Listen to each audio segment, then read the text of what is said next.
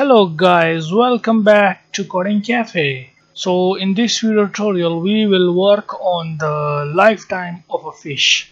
So come here above and here we can simply create a variable. So here we have this private int score, so put a comma here and let's call this as life counter of fish. So this is our integer type variable, and now come down here and here we can say life counter of fish equals to 0, and then we can say here inside our redx equals to redx minus speed, and we have this for the red ball. Okay, here when hit ball checker, it means that is when the fish eat the red ball, or you can say when the fish hit the red ball, then what we gonna do. So here we can say life counter of fish decrement, which is double minus. Okay, put double minus, which means this is the decrement. So whenever the fish hit the red ball or eat the red ball, then it will do a decrement by 1, which means that one heart will be destroyed, that is one life will be destroyed. And then we can say if life counter of fish becomes equals to 0, then we can write a toast message, and which is toast.make text. The context will be get contacts, put a comma, and then here we can say game over.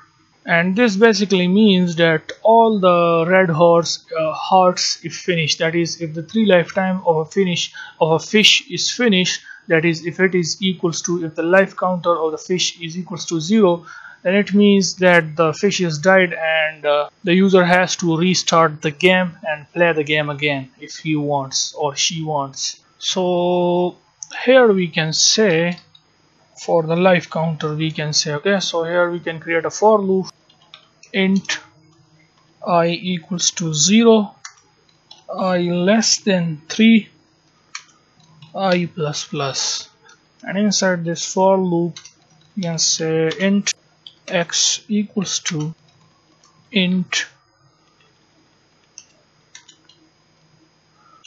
So here we need to pass this position from the left side, which is for the heart. So here we can say 580 comma life 0 dot get width. So we remove this comma from here, we can add this plus sign, which is the concatenation sign. Then we can say dot get width multiply with, put this static sign, which means multiply 1.5 multiply I, the semicolon, int y equals to 30. Then we can say if I less than life counter of fish, and inside that you can copy this 580, okay, this one, and paste that line of code here, and then we can write the else statement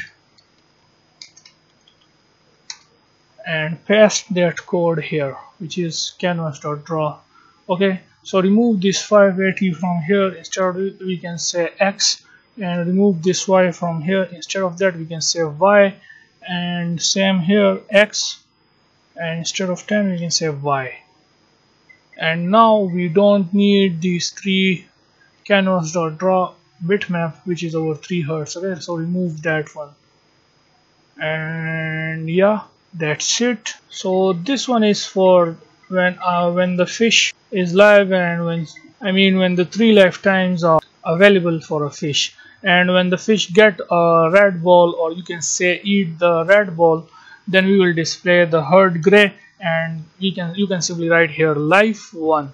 So yeah, that's also cut this canvas.draw text, and let's move it above. So control X, and above here this for loop we can simply paste that here.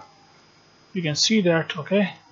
And since we know that the lifetime of a fish is 3, that is you have 3 hearts. So here, come here above, and when we initialize this life counter of fish, we have to initialize this with 3. Okay, and we need to create another activity. So click here, new, and here we can activity, empty activity, and the name of our this activity will be game over activity. So click finish, and our new activity, which is game over activity, is launched successfully. And now let's go back to our flying fish view.java file, and here when we say for the red ball, here when we say if life counter of fish equals to 0, then we are displaying the text here. So after this, we can create an intent for sending the user to the game over activity, and let's call this as game over intent equals to new intent. Press Alt Enter and import this intent class, and here we can say get contacts, comma, and we are going to send the user to the game over activity. So you can say game over activity dot class, and by mistake I wrote integer here, so we can change it to intent. Okay, this is our intent, and then we can start the intent. So you can say start activity, but before writing that, we are on the class, so we can say get contacts dot start activity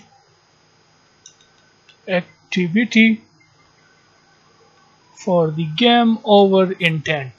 And also we need here to a validation, so we can say game over intent dot add flags intent dot flag activity new task, and this pipe sign, which is this one.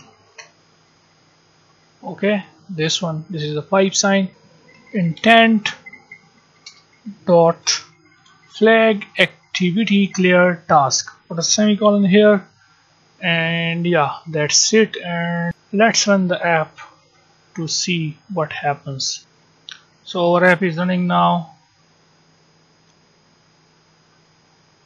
and now let's get this red ball to see what is happened. You can see that one life is destroyed, and now if I get the second one, then you can see that the second life also destroyed.